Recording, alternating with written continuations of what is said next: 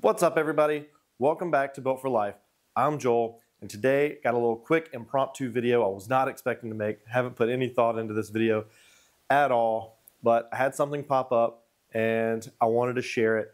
I actually just published the Making Money with the CNC video yesterday, and towards the end of that video, I actually had some trouble. I was cutting out the flags and I noticed some level differences. So like it was a little bit thicker over here than it was over here when I was trying to cut it out.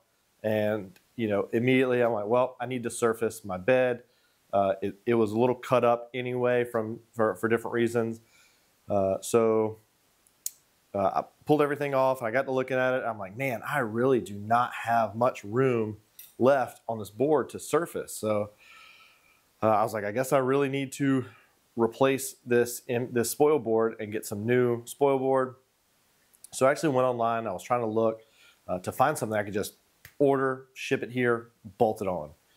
And I actually talked about this in my review video about the Shapeoko 5 Pro when it came out, or I think I had this a year, and that was one of the things that I complained about is the spoil board. It's kind of each strip is 49 inches long and just a hair under 3 inches wide.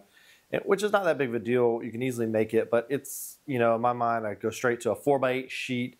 I got to break that thing down, cut these strips up, and then I got to machine the screw holes into it. So that's a couple hours of work, and, a couple hours of work sometimes is just worth purchasing it. Carbide Create doesn't offer them as a package deal, so you can't just go buy 12 slats from Carbide Create. The market has adjusted, and people have put out stuff into the market. There is somebody who's making them for the 2x4, but nobody's making them for the 4x4. So I was like, well, I can't find anything, so I'm going to have to make it. So I started looking for MDF, and I really wanted something thicker than 3/4 of an inch, just so I could have it longer, I could surface it more times, And I got to looking for 1-inch sheets of MDF, 1-inch thick. I can't find it anywhere. Places say they have it, but they really don't have it. And then randomly, something popped up, and it was MDF trim. So this is premium painted MDF molding.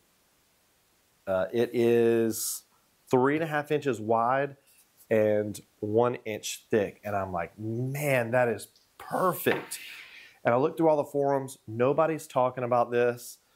So I actually ran to, I got this at Lowe's. Ran to Lowe's last night. I bought 6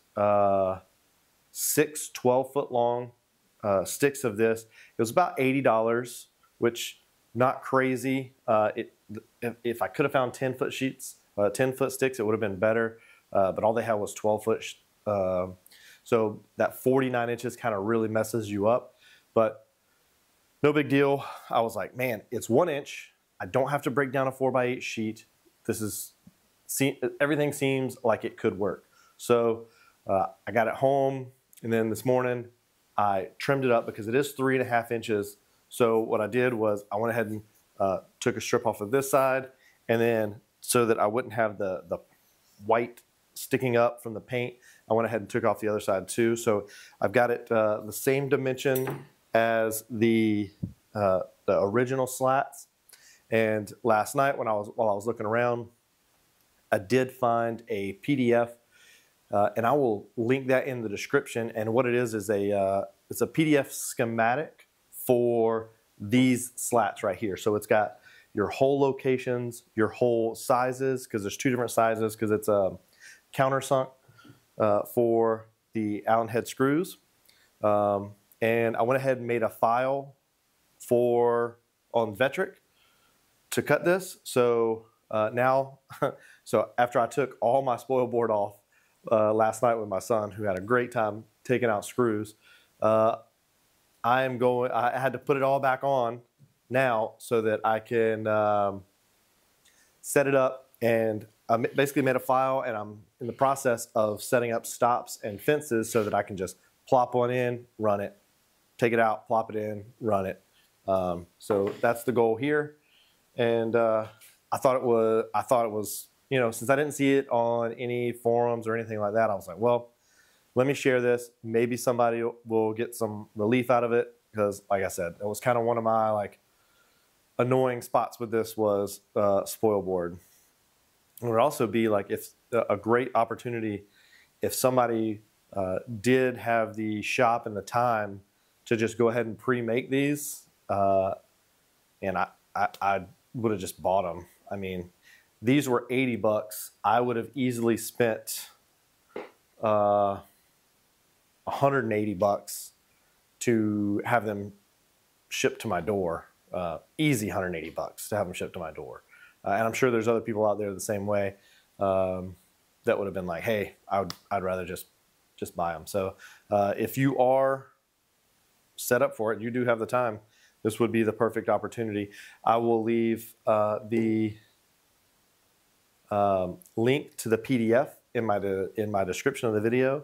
And then I will also load the DXF, and I'll see if I can load the Vectric file onto the Built for Life Facebook group. I'll put those files in the files area so that you can go and grab them. They're everywhere online. They're in the Carbide 3D forums anyway.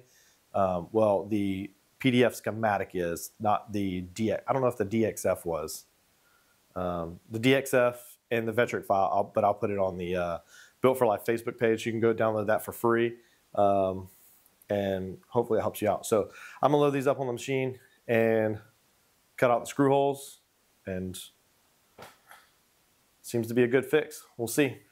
All right, so I've got the first board clamped up. I went ahead and cut them all on the table saw, trimmed them all down, and now I've got my first board in place, clamped down.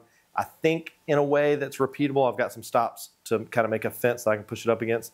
The way I did it is I put a V-bit in the machine. I ran it as far on X as I could this direction, and I brought it down, and that is my X 0. I put the board there to match it with the V-bit, you know, so it's pretty precise on this corner. Then I put in my blocks to kind of clamp it into place, and then I ran the X-axis all the way down over to this side.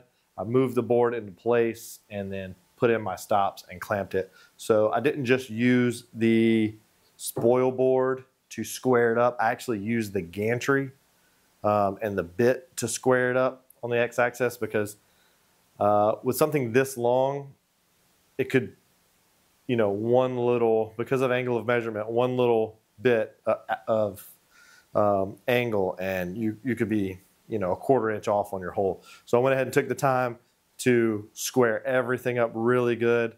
I've got stops in, so it's repeatable. So theoretically, I'll be able to throw this file in, cut it, take it off, throw another one on, hit go again, and we'll see how it works.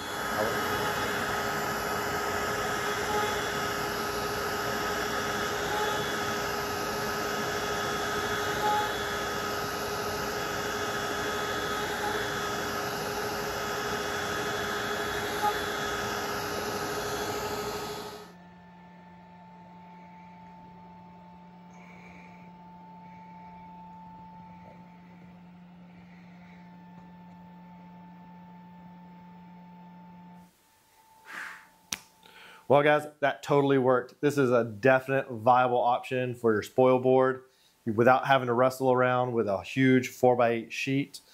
It sold at Lowe's and Home Depot as a 3.5 by 1 inch painted prime trim.